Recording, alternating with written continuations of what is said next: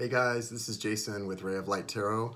I know normally I do my videos live, but I'm pre-recording these for New Year's. I'll put them up probably Sunday night-ish or Monday. I'm really busy working on getting caught up with personal readings for people right now, and it's going to be a busy weekend coming up, and I'm probably going to be having to take some time off as well and not be, interacting much. So I'm going to get recorded videos up for New Year's readings for you guys. I'm going to do the signs, earth, air, water, and fire. I'm going to group them together like that for the New Year's readings, just to get them up for you guys. If you want to book a reading, I'm going to put my information in the description. Best thing to do is either go to the website or email me, or just check the description and it'll tell you what to do. All right, so let's get started. This is for Virgo, Taurus, and Capricorn, earth signs. For the new year, basically a New Year's reading for love, soulmate, and if anything career-wise comes out, we'll touch on that. But mainly, you guys know I specialize in the love stuff. I'm the love doctor. So we're gonna see what's going on with Virgo, Taurus, and Capricorn, all earth signs, and their soulmate for the new year. And I hope everybody has had a lovely 2018 and is ready to welcome 2019 in. So let's see. Thank you, universe. Thank you, source. Thank you, spirit. Thank you, angels, archangels, spirit guides, and ancestors for allowing me to connect to the energy of the earth signs for this New Year's reading and to their soulmates. Thank you for the clear and direct messages. All right, let's see what's up. What is the current energy? And we're pulling for earth signs, Virgo, Taurus, and Capricorn for your soulmate right now. What's the current energy for the soulmate of the majority of Virgo, Taurus, and Capricorn who need this right now? What's the energy for their soulmate? Whoa, devil. That's that Capricorn energy coming out right off the bat, guys. So if you're a Capricorn, pay attention. Verme la atención.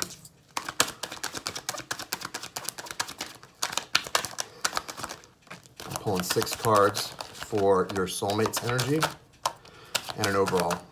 What's that? Okay. That's 6. That's 6. Let's see what the overall energy is. Overall for the soulmate. Uh-oh. Overall energy for your soulmate, Virgo, Taurus, and Capricorn. Your soulmate has the 10 of Wands. So they're carrying a heavy load right now. Could be dealing with a Leo. We've got the Strength card here. And you've also got the Capricorn card. So because this is for earth signs, you could be dealing with an earth sign. If you are Virgo, Taurus, Capricorn, you could also be dealing with a Capricorn here. If you are a Capricorn specifically and you're dealing with a Leo, this reading could definitely be for you. Let's see what's going on. Also, we've got some strong air energy with the King of Swords here. That is Gemini, Libra, and Aquarius. Here's what we've got, guys. Like I said, overall energy is the 10 of Wands. So the soulmate is coming to the end of a difficult cycle, heavy burdens. This feels like carrying a weight uphill. Someone who's really been through a lot, and they're struggling. They're trying to keep their head above water, is what it feels like. And behind that card, I'm looking at the 6 of Swords in reverse. So they're having trouble moving on from you. They're feeling very left out in the cold. Even if maybe they're the ones who broke things off, they're feeling left out in the cold. So they're definitely regretting that decision. Because I get the feeling that some of you, the soulmate, walked away and now they're kind of regretting what they've done. So here you go. You got the Devil card, Capricorn energy. 2 of Swords, 4 of Cups, Strength, King of Swords, and then right here at the tail end, you've got the Page of Cups. So that's why I say, I do in a sense feel like it's someone who maybe walked away from the connection, because with this, the Devil, and then the 2 of Swords and the 4 of Cups, that's showing them as being very resistant to this connection. Very resistant and very closed off, blocked. Some major blockages and not really open to it. But at the same time, with this 10 of Wands energy and the 6 of Swords in reverse, behind that, the 5 of Pentacles, they're feeling left out in the cold here, and they're unable to move on. They want to move on, but they're unable to. Why? Because of this. What's right behind it? The 2 of Cups. Soulmate energy, guys. Okay, I'm gonna get a couple clarifiers because this is a reading for Virgo, Taurus, Capricorn. So although I'm doing the 4 signs to kind of compact the readings because I've got so many personals I'm working on, I do want to get a little more detailed into it since we're doing it this way. I'd like to know a little bit more about this Devil energy. What's going on here? That 2 of Swords has come out twice now. 4 of Cups has come out twice now. So we don't need to clarify anymore. Okay. So the way the reading came out was the Devil, the Two of Swords, and the Four of Cups. I just clarified the Devil, the Two of Swords, and the Four of Cups came out. So it's pretty clear that it's a confirmation of what's going on here. They're blocked off. However, there's something to mention that really stands out to me in this Two of Swords from my vice versa deck. You can see, yes, this person is blocked off. They feel like they have a decision to make and they're not making it. They're really, delaying it. But look here, they've got see that huge full moon there? This is someone who's very aware of how they feel, okay? Although they're resisting the connection, they're not unaware of the connection. They're very aware of it. This is deep feelings, intuition, these feelings are being hidden and not expressed, but they're definitely being felt, okay? This is very deep. This, it's like the saying, still waters run deep.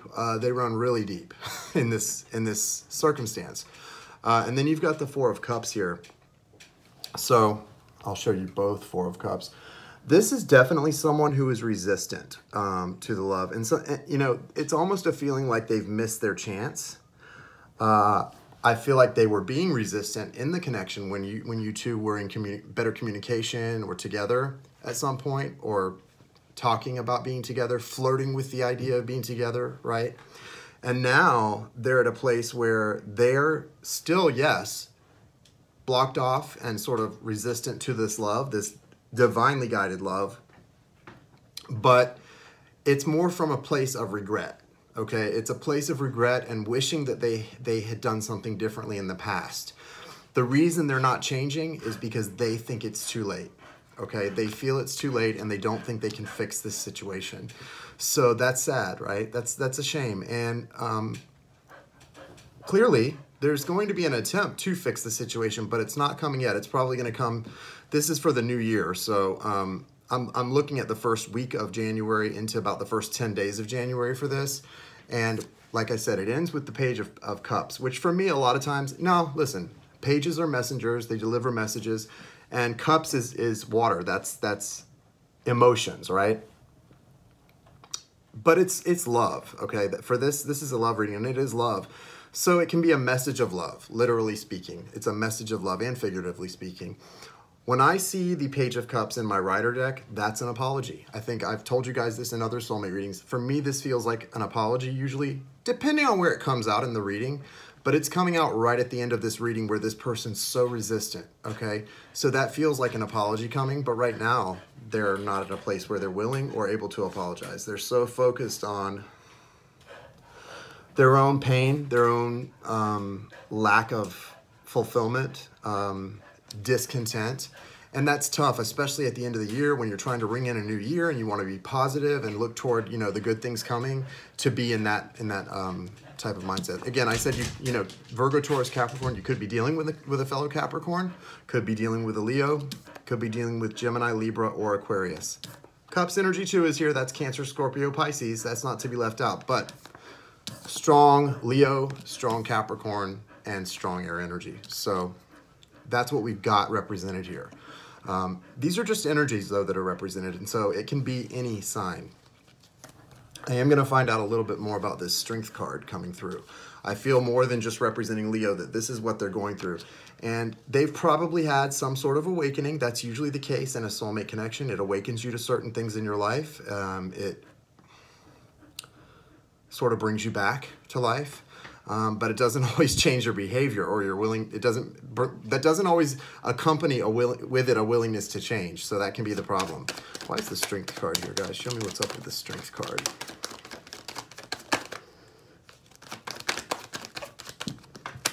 All right, we've got, I can't even see what that was. I think that was the Queen of Pentacles. So we'll talk about that in just a second. Yeah, Queen of Pentacles, so it's definitely about you, Earth signs. Here you are showing up, clarifying their Leo energy, their Strength card. You're showing up, clarifying it. Queen of Pentacles, that's you, Virgo, Taurus, Capricorn, who we're doing the reading for right now. Nine of Wands, okay. Nine of Swords, and Seven of Pentacles. So, very clear picture why this Strength card is here. This is what's going on with the Strength card. The strength that they're having to go through is actually, a lot of it's about them fighting. They're fighting. They're having to be strong, and they're fighting. They're fighting their connection with you. They're fighting this cycle that's ending with the 10 of Wands, the 9 of Wands, and the 9 of Swords. This is obviously a really painful cycle coming to an end. The swords are those, see those illuminated swords? That's a lot of truth coming into this person. But look at this card. That person is not happy. This truth that's coming in is not something that's making them happy, even if it's good news. Even if a lot of this illumination that they're coming toward is great stuff that they're learning, and you know, really is illuminating their mind, their hearts, their spirit. It's not something that's necessarily happy at the moment because it doesn't feel so good.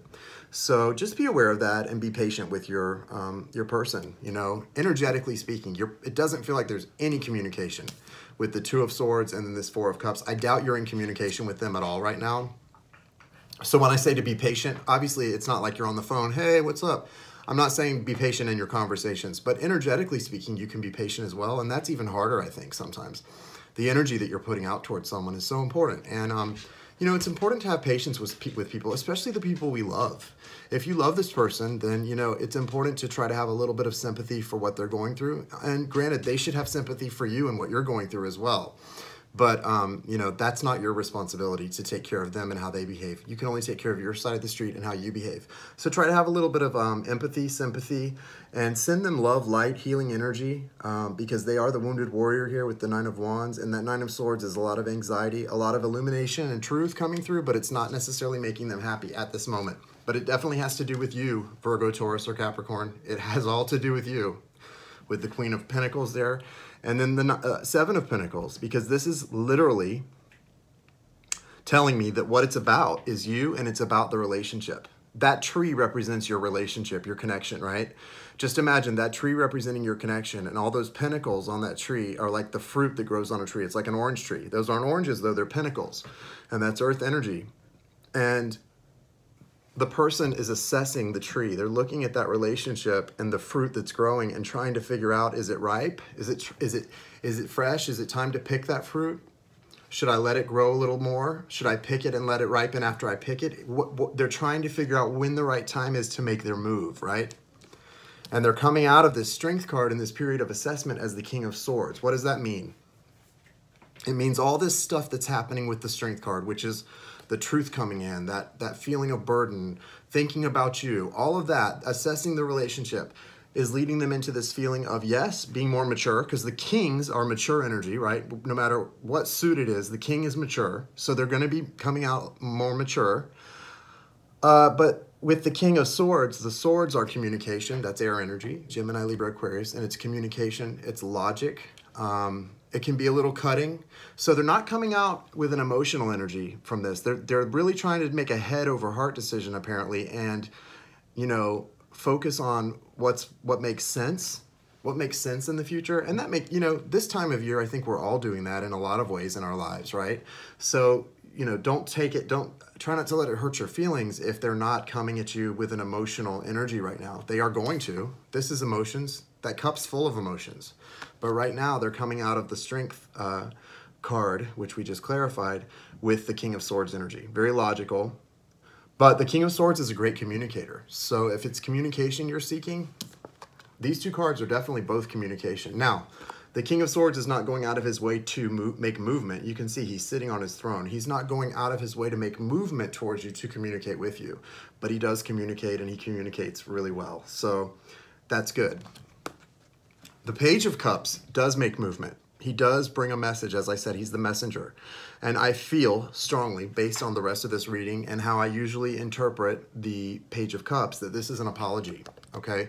This is an apology coming for you guys, and it's going to make things better.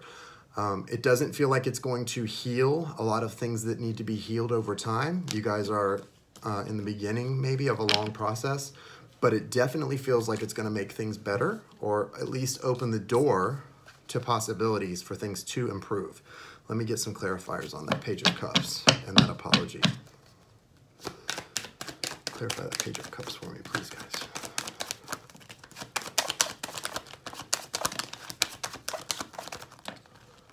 Okay. Nice. 10 of Cups. Nice. What's all this? We got a lot of cards coming out here. All right. So here's what we've got. 5 of Cups, 5 of Wands, Ace of Pentacles, 6 of Wands, and 10 of Cups. That's the clarifier for our Page of Cups. So his apology, this is what it represents. I feel like this is some explanation. This is about being in a sort of a low vibration, sort of a mindset of sadness, depression, anxiety, feeling the loss of something. So that makes sense because there is a feeling of loss here.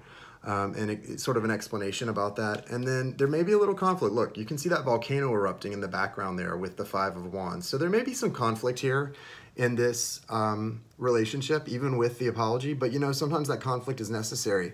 Sometimes what kills a relationship is one party or the other avoiding conflict when it's healthy to have it out and really, you know, state how you feel. And I think that's exactly what this is. I think it's healthy because if you look, we've got this conflict, right? And look what comes next, the Ace of Pentacles. That's a new beginning. And the earth energy, the Pentacles is earth energy. That's something tangible. That's real. That's physical. That's in physical form. So this is something real and lasting that's going to be beginning anew. And this is the 6 of Wands represents victory. This is literally someone who is returning victorious from battle. And on this side, they're being cheered on. They're being welcomed back by their military here. You can see it's just a really good card. It's a card of strength and victory. So there's going to be a lot of strength. I feel like what this is saying is after there's been this sadness and explaining, you know, this feeling of loss and separation in the relationship and a little bit of conflict even, there's going to be a new beginning, a feeling of victory, which is like the relationship strengthening, okay, more than it's ever been before, strengthened. And the 10 of Cups, guys, gosh, I mean, when the cards come out like this, you just have to be happy and excited and just sort of be receptive to it. Welcome it in because this is good stuff. Like, you can't ask for more, right? This is beautiful. So I'm like just saying, hey, good stuff. Happy New Year, Virgo, Taurus, and Capricorn. Happy New Year. I hope this resonated for you guys. I hope that it resonates, and it is for you, and because it looks good after some tough things the past little end of the year here. So really looks good. Let's get some romance angel advice cards and wrap this thing up for you guys.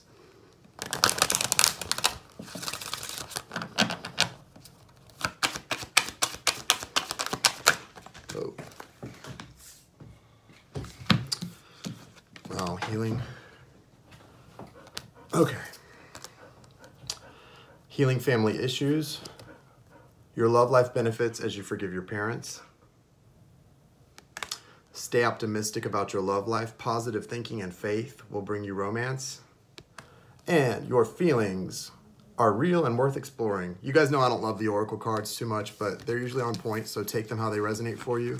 I hope this gives you some good guidance for the new year. And again, I'm sorry I'm not able to do my lives, but I want to put these up at a certain time later in the weekend or early toward New Year's Eve.